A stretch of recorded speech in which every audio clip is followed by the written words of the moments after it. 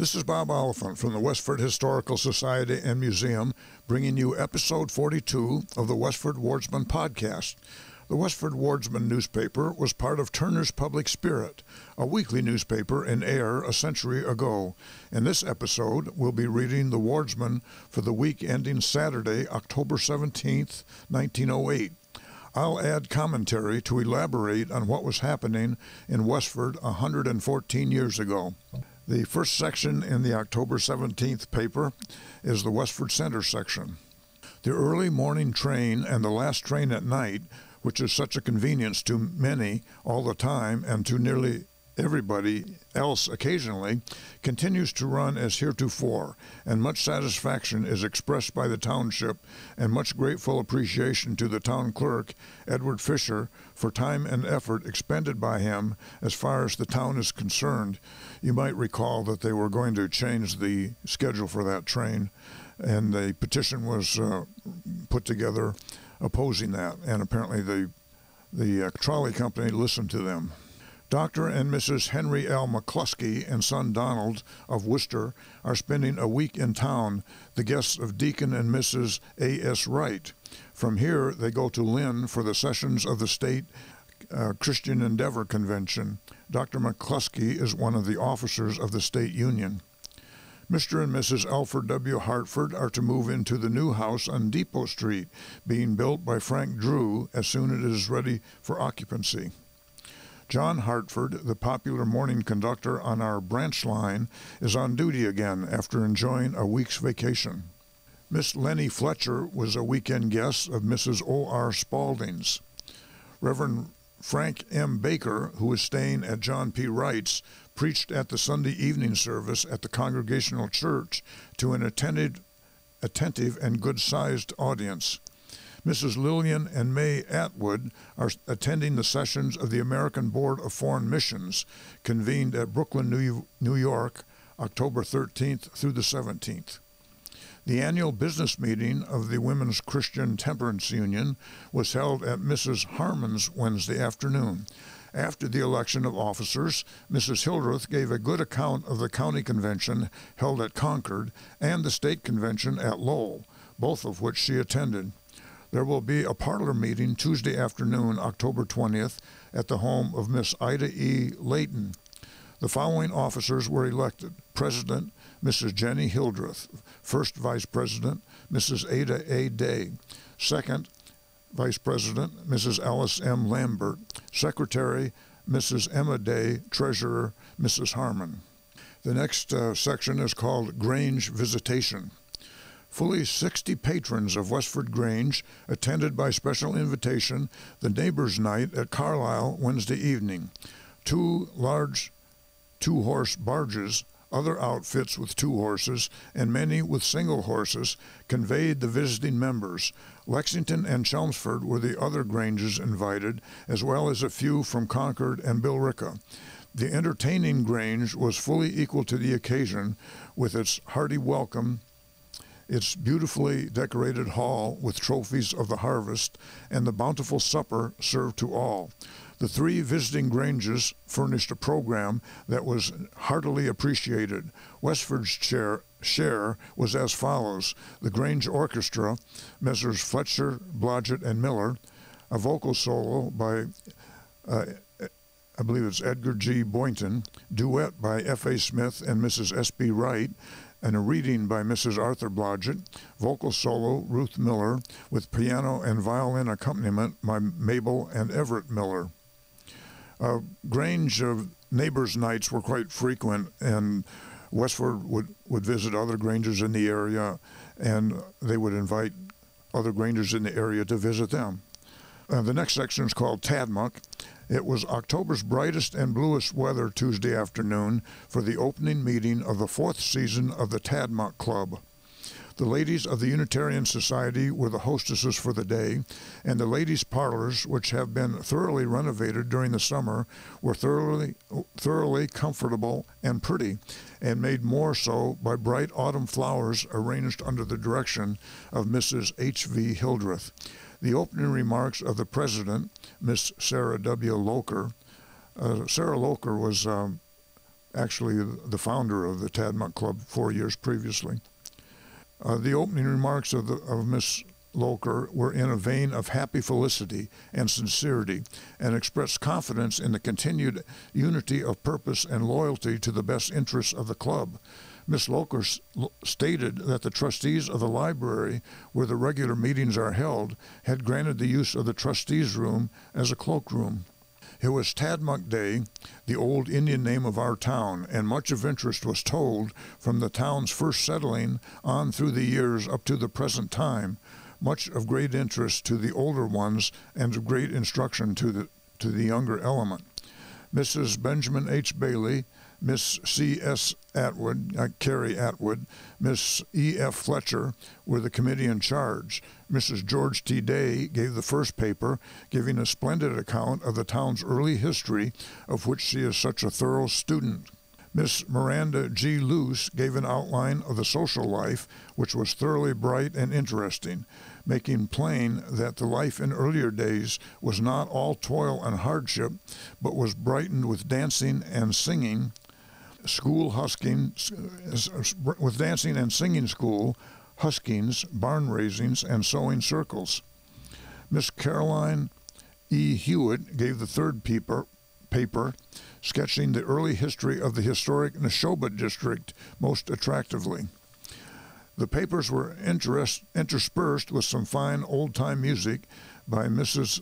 Carrie S. Atwood, Ruth Fisher, Laura Lumbert, Eva Fletcher, and Mrs. C.D. Colburn, with Mrs. Charles A. Marshall accompanist.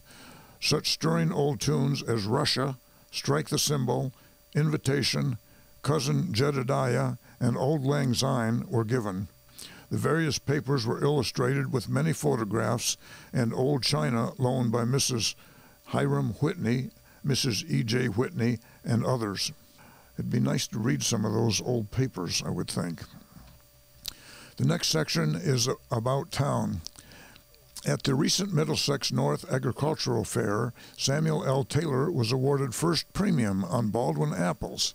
Even thus, and he's the one that's writing this, by the way, even thus was it deemed equity to decide that apples that are puffed up enough in their own estimation to measure 12 inches in circumference should be rewarded for their dry weather attainments.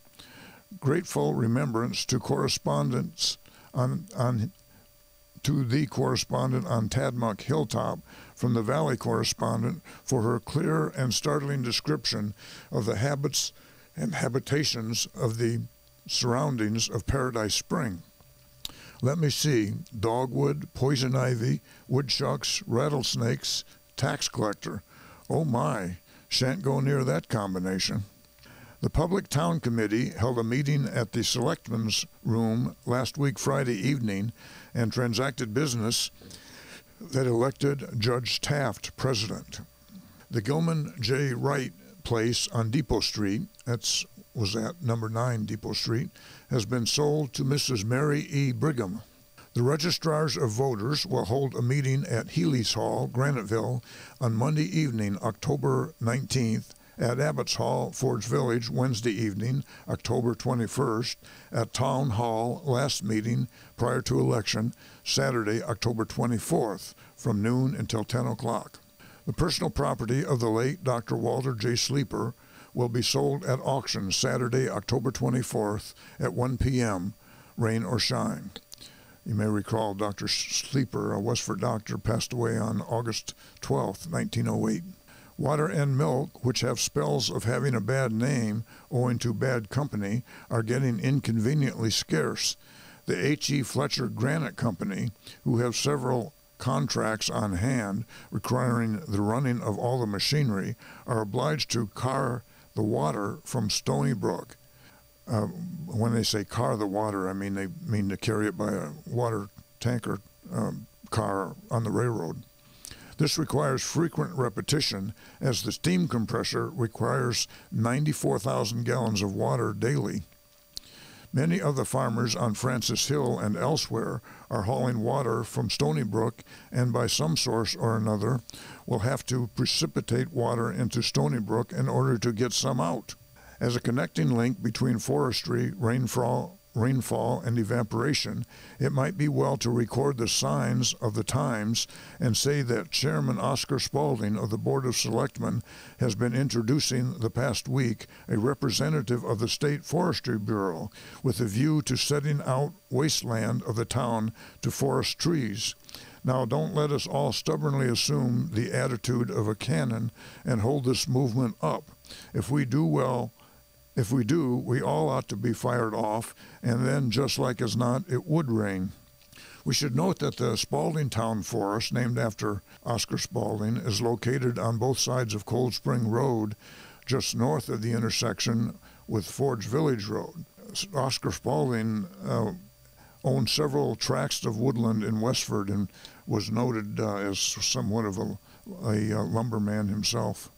The next section is the Forge Village section. Word has just received from William Orange, who enlisted in 1906 in Company Q, the 11th U.S. Infantry, now stationed at Fort Russell, Wyoming. He had just returned from a 17 days and nights practice march through ice and snow when he received the letter from his sister saying that his father, Abraham Orange, had met with an accidental death by drowning on September 25th. It was such a shock to him, so far away from home, that he was ill for several days. His brother Joseph is on the USS Vermont, now on the way to Japan. No letters can be received for 2 months, as they are so far away. The battleship Vermont was laid down on May 1904 at Quincy, Mass. Four River Shipbuilding Company, and was commissioned at the Boston Navy Yard on March 4th, 1907. It was a member of the globe-circling cruise of the United States Atlantic Fleet, nicknamed the Great White Fleet because of their white paint schemes. The 16 pre-dreadnought battleships sailed from Hampton Roads, Virginia on December 16th, 1907, and stood out to sea under the gaze of President Theodore Roosevelt, who had commissioned this trip. Around the globe as a dramatic gesture toward Japan, who he recognized as a growing power on the world stage. The Vermont visited ports in Chile, Peru, Mexico, California, Hawaii, New Zealand, Australia, the Philippines, Japan, China, and in the Mediterranean before she returned to Hampton Roads again, passing in review before President Roosevelt on Washington's birthday, February 22nd, 1909. That must have been quite an experience for all the sailors of the Great White Fleet, including one from Westford. You can read more about this in the Dictionary of American Fighting Ships, which is available online at www.hazegray.org. The members of the John Edwards Hose Company had a tryout Saturday afternoon. All the hydrants were found in good order. The new hose carriage has been removed from the Abbott barn to the new hose house. Preparations are underway to furnish the clubhouse. Probably the oldest campaign flag in the town of Westford was unfurled to the breeze on Wednesday at the home of Mrs. H.E. Randall. The flag did duty during the War of 1861 and contains 42 stars. The 42nd state was not admitted to the Union until Washington was admitted to the Union in 1889. So if this was a U.S. flag with 42 stars, it doesn't date from the Civil War. The next state admitted to the Union was on July 3rd, 1890, only a year later. So the 42-star flag wasn't used for very long. Probably the number of stars was reported incorrectly. Civil War flags would have 34 to 36 stars. The article goes on to say that many bullet holes are visible in this flag. Mrs. Randall has had it in her possession for more than 20 years. The annual parish meeting of the Episcopal Church was held at the vicarage at Ayer Monday evening. Reverend T.L. Fisher, Thomas L. Fisher, I'm sorry, it's not Thomas, I don't think. Reverend T.L. Fisher entertained our village choir. After supper was served, Mr. Sturgis, the treasurer of the parish, read the report of all the missions. Groton, Shirley, and Woodville were well represented. It was announced at the meeting that St. Andrew's mission of this village was clear of debt. After the business meeting was over, a social hour was enjoyed. Also, a light lunch was served. Mrs. Lucretia Reed, Mrs. Mary Drake, and Alvin S. Bennett attended the funeral of their brother-in-law, Bryant McIntyre, who met his death by falling off a load of hay, breaking his neck, Sunday at Shrewsbury. Mrs. Alice L. Prescott, who teaches in school in Ashland, New Hampshire, has been visiting her parents, Mr. and Mrs. Nelson Prescott, for a few days. Miss Stella Carkin has accepted a position with the FC Church Insurance Company, commencing her duties last Monday.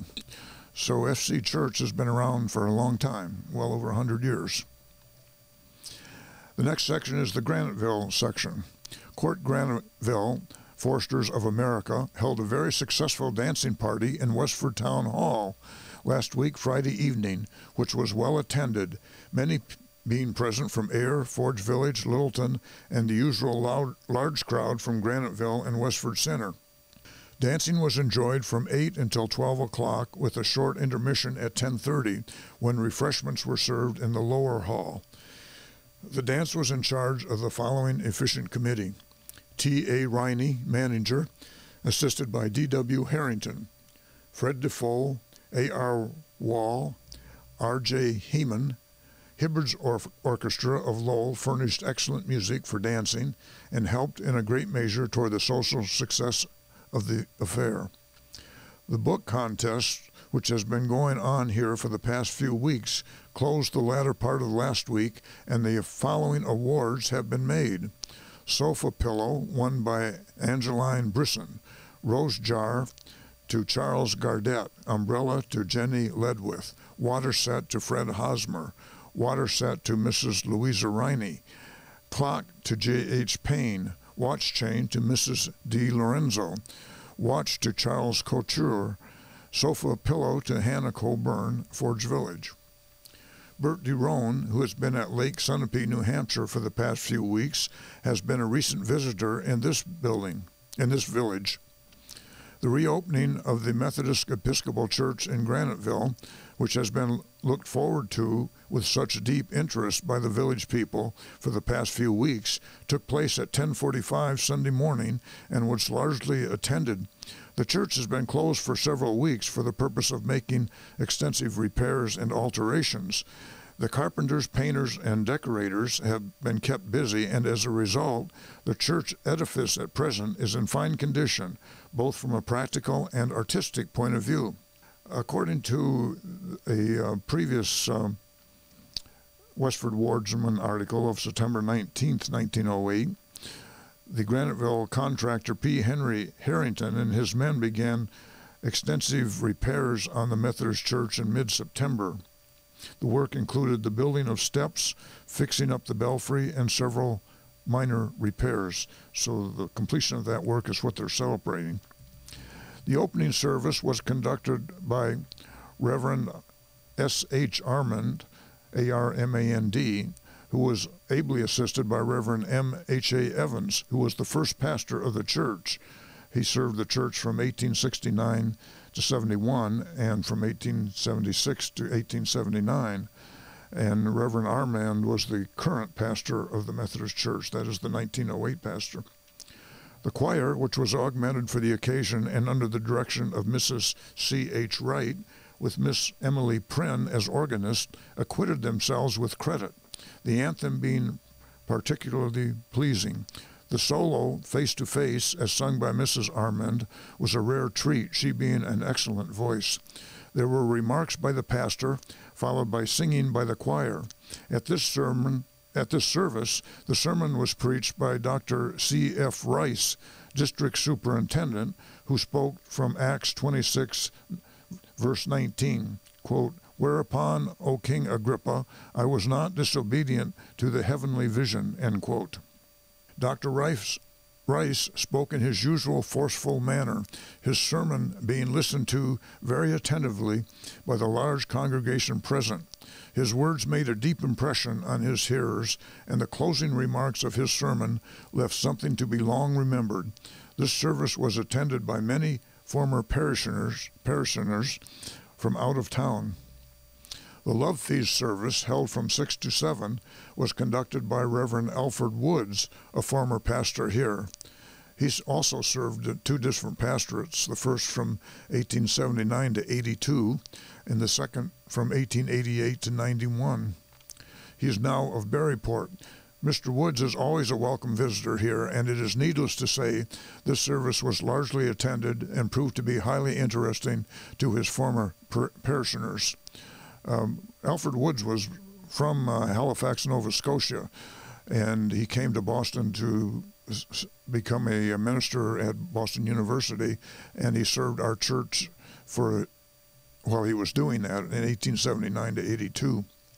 And he was quite popular. He would return quite often to preach at the Methodist Church.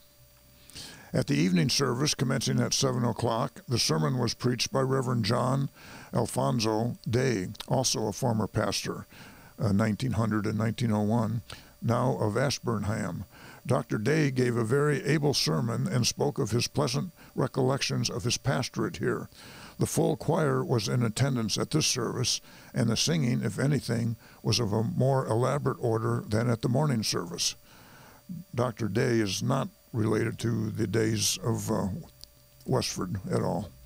The village was thronged with visitors from out of town, many of whom had come quite a long distance to participate in the services on the opening of the church. The evening service was a fitting climax to a very eventful day. And that's the news in Westford for the week ending October 17th, 1908. Thank you for listening, and thanks to Nick Woodbury of Westford Cat for providing technical support. You can find transcriptions from the Wardsman at the Westford Historical Society's website at museum.westford.org, or visit the Historical Society's Facebook page for more Westford news from a century ago. This is Bob Oliphant, and I hope you will join us for next week's Westford Wardsman podcast. Thank you.